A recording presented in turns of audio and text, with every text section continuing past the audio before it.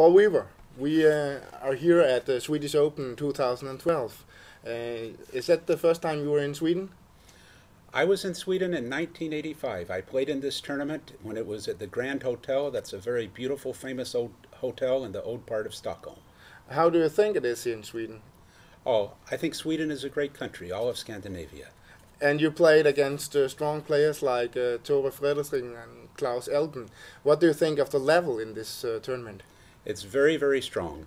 I played 5 opponents so far, and there are no weak opponents.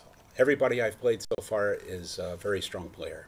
So you're also an author, and you have been writing the book Backgammon Openings. How did that go? Well, Knack Ballard and I started work together 10 years ago, and we worked for 5 years on it, and the book came out 5 years ago. So do you think there will be a second one in here? I don't think so, because it's too much work and too much time and not enough money to produce a backgammon book. Okay. Well, what about we heard that in USA they have bgonline.com. You're very active in there by writing and stuff like that? Yes.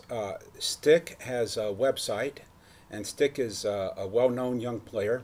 And about 5 years ago, he started a website, bgonline.org, and sometimes I post positions and make contributions to the website.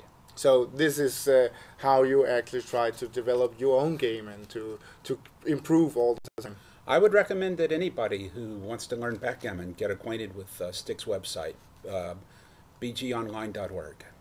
So now you're in the last chance, and today you have to play the last chance. So how do you think it will go there?